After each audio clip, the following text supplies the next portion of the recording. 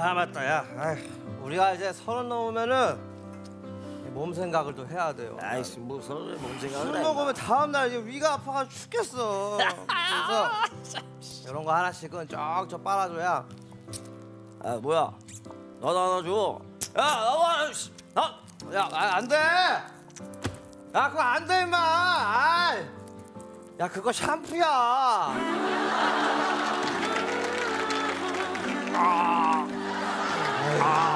야야야야 물 마셔 물. 잿더리네.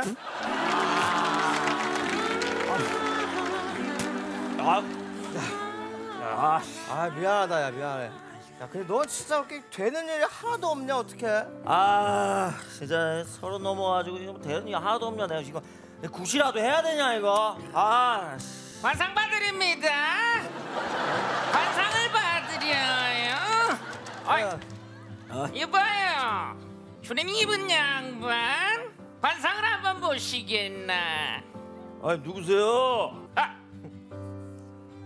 코가 오똑하고 귓볼이 얇은 거 보니까 위에 형이 하나 있고 아래로 여동생이 하나 있구만.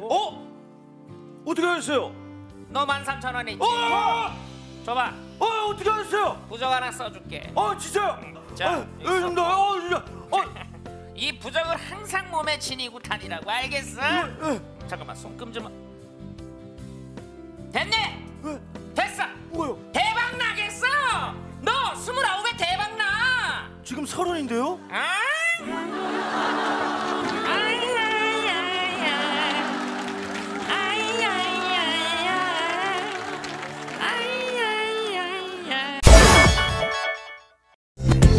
TVN, TV10 즐거움의 시작 TVN